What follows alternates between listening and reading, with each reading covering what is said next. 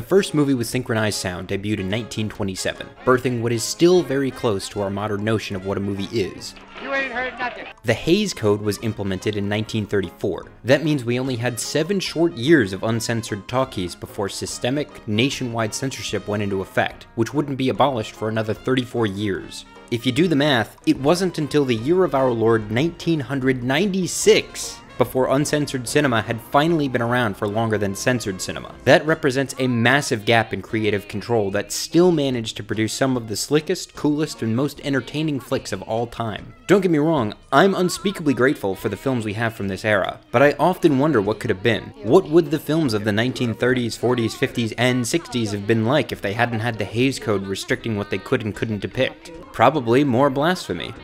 Now I know what it feels like to be God. More nudity. Detailed depictions of criminal activity. Hey, that's swell. Look at little you can carry. Come on, let's get out of here. Gay and lesbian representation. Talk of sexual preferences and sexual habits. Truth is that the Queen has had 12 lovers this past year. A round dozen. Long live the Queen! Sadomasochism. Do it again, I like it. Do it again. Mae Clarke being foxy as hell. Oh, it's just what I wanted. How did he know what you wanted?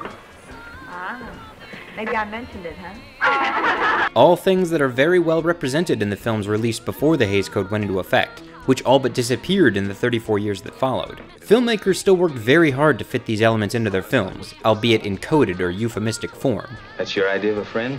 That is my idea of a friend.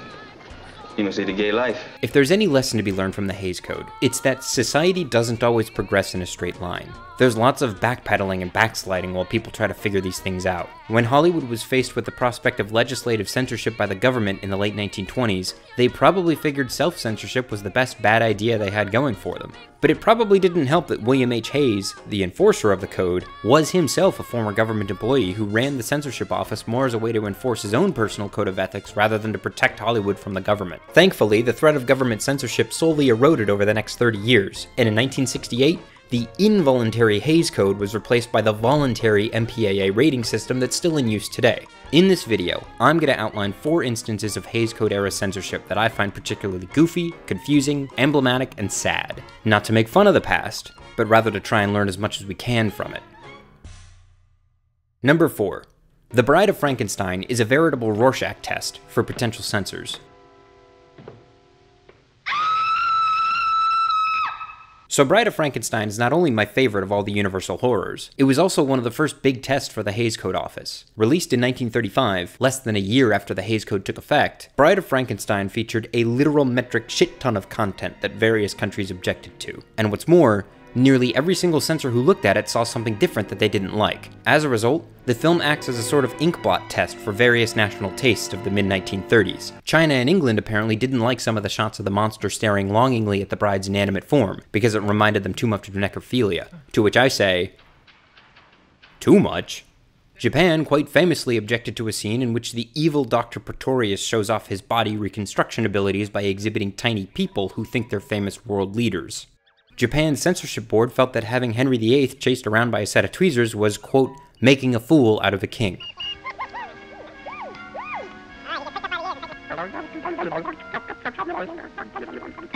Poor Archbishop.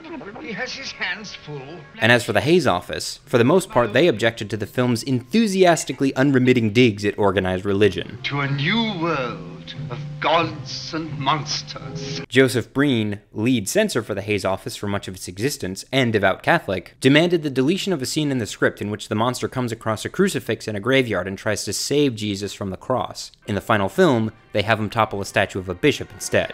There's also a scene from early in the film in which Dr. Pretorius tries to convince Henry Frankenstein to resume his reanimation experiments, and we get this line. And follow the lead of nature, or of God if you like your Bible stories. In the original script, he had said, if you like your fairy stories. Oddly enough, there's plenty of religious imagery in the film that the Hays office didn't object to, probably owing to the fact that mere imagery is much easier to hide. Not to mention what some critics have interpreted as a vaguely homosexual subtext that may or may not have been intentionally imparted on the film by director James Whale, which could honestly be the subject of its own entire post. I don't want to hear. I've changed my mind. If you've never seen any of the old Universal horrors, I encourage you to give Bride of Frankenstein a chance. Even if you don't think it's one of the most exciting and emotionally affecting films of the 1930s, the trivia game is certainly on point, and I still think it's better than most any other monster movie that gets made today. Seriously, Universal, you've had 5 tries in 8 years to get your Dark Universe off the ground. It's time to slide into my DMs and listen to my pitch. Number 3. The plot of The Big Sleep is nearly incomprehensible because they couldn't actually film anything that the movie was actually about. I can't sit through a screening of The Big Sleep. The plot is famously incomprehensible. There's just too many off-screen referents, too many people standing in rooms talking about people and events that we haven't seen. Ostensibly, the film is about a private detective who gets embroiled in a complex extortion and murder plot revolving around an underground pornography ring. But because of the Hays Code, the filmmakers had to do more than just avoid depictions of pornography. They couldn't even mention it. So here's the big moment in The Big Sleep when Humphrey Bogart discovers the pornography ring.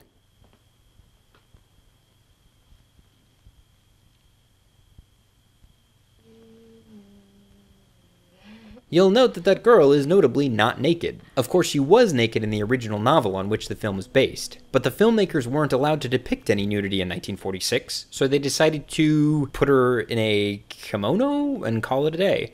Later on, this same woman is blackmailed with some nude photos, but Bogey and Bacall can't refer to any pornography by name, so we get this. She takes a nice picture.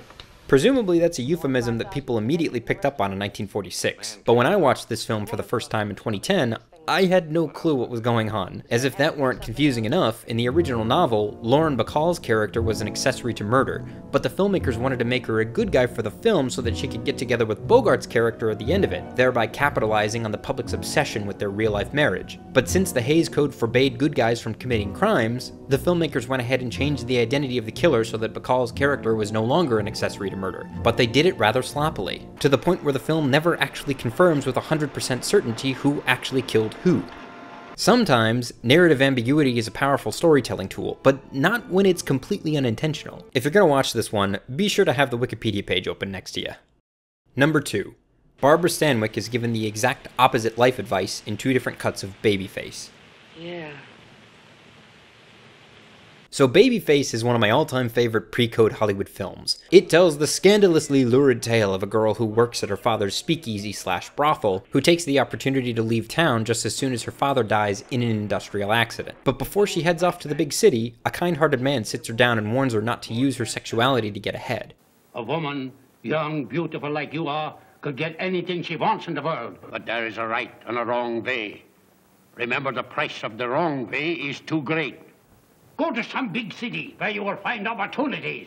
Don't let people mislead you. You must be a master, not a slave.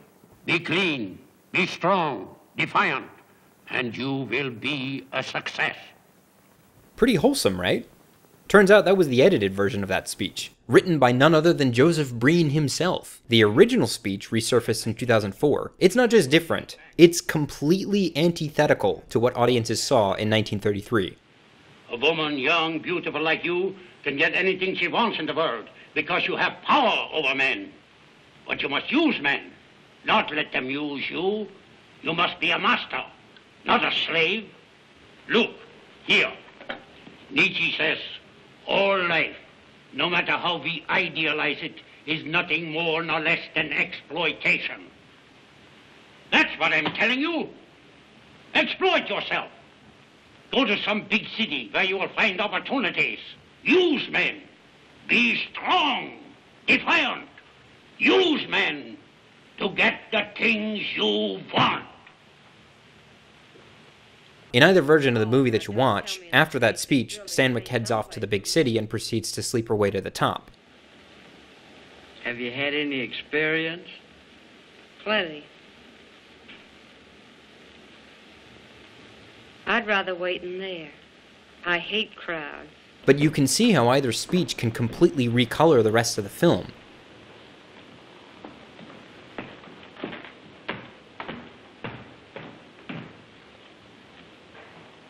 Babyface is a fascinating example of America's complex, often contradictory attitudes towards sex. Hey, is that John Wayne?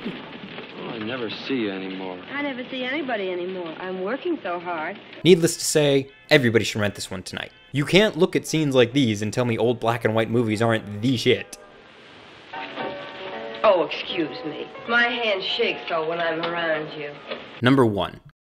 Roscoe Arbuckle was falsely accused of murder, then acquitted, and then banned from filmmaking. So most millennials probably aren't too familiar with the name Roscoe Fatty Arbuckle, but everyone in the 1920s was. Arbuckle was perhaps the most famous actor of the silent film era. He mentored Charlie Chaplin and discovered Buster Keaton, but that's not what he's most famous for. On September 5th, 1921, Arbuckle hosted a party at the St. Francis Hotel in San Francisco which resulted in the death of Virginia Rapet. The undisputed facts of the case are that Rapet was experiencing severe abdominal pain at the party, so the hotel doctor administered a dose of morphine. After lying in the hotel bathroom for several days under the care of a revolving door of friends, hotel staff, and local doctors, she was finally admitted to a maternity hospital and found to have a ruptured bladder, likely caused by chronic cystitis. She died 2 days later. It was then that one of the partygoers, Bambina Maud Delmont, accused Arbuckle of raping Rapet at the party. Arbuckle had been with Rapet while she was incapacitated at the party, yes, but witnesses said he was only there to assist those who were taking care of her. And when Rapet was asked point blank on at least 2 separate occasions whether or not Arbuckle had raped her, she said no. Long story short,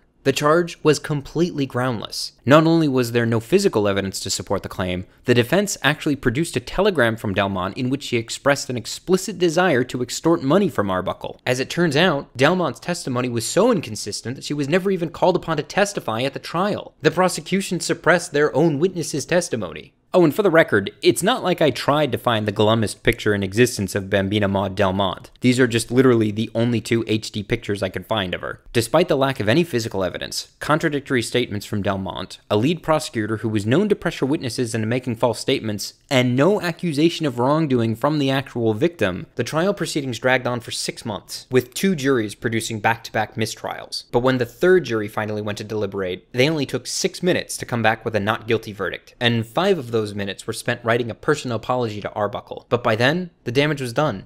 On April 18, 1922, 6 days after Arbuckle's acquittal, newly appointed head of the MPPDA, William H. Hayes, banned Arbuckle from working in U.S. films.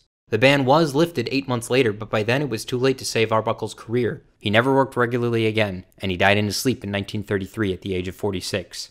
But someone's career had just begun. Roscoe Arbuckle, who, by the way, didn't like the nickname Fatty, left behind a truly amazing legacy, evident not only in his own films, but also in the films of Charlie Chaplin and Buster Keaton. If you've never seen a Keaton, or a Chaplin, or an Arbuckle, I highly recommend them. The fact that they're silent doesn't make them boring, it just means that the creators of these movies knew how to generate jokes and drama and irony through the use of pictures. And I don't think that's something that should ever go out of fashion.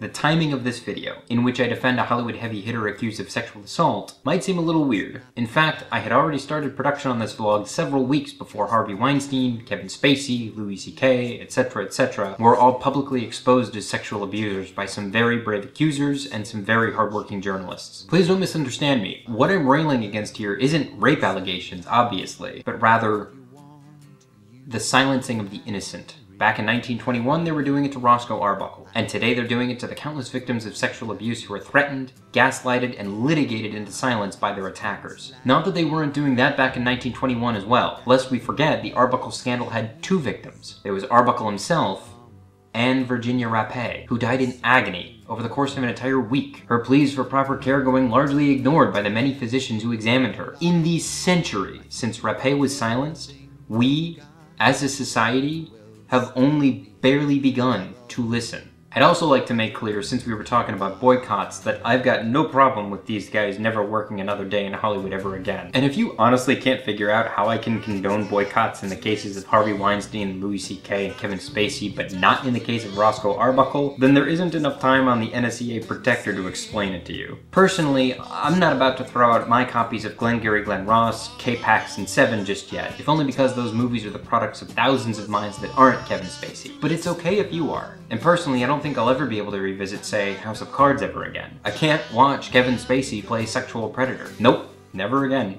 I really appreciate those of you who are willing to listen to me talk about all this stuff. Lord knows, these news stories have not been easy to follow, even for the good guys. Perhaps especially for the good guys. It does me good to talk all this through, and I hope it does you good to listen. Feel free to talk back. You can write me a message in the comments, and be sure to follow me on Twitter, Tumblr, and Instagram, if you want. I can't promise I'll be able to respond to everybody, but I do plan to at least read everything that you guys write. In semi-related news, this vlog recently passed 21,000 subscribers, and my Patreon hit its first goal of $50 a month within just 3 weeks of going live. There is no possible way that I can adequately thank you all for your continued attention and support. I've always got more content coming down the pipe. Some of you will even get to vote on my next video through Patreon. But until then, let's all go watch some movies that make us obscenely happy. It's not time to make a change.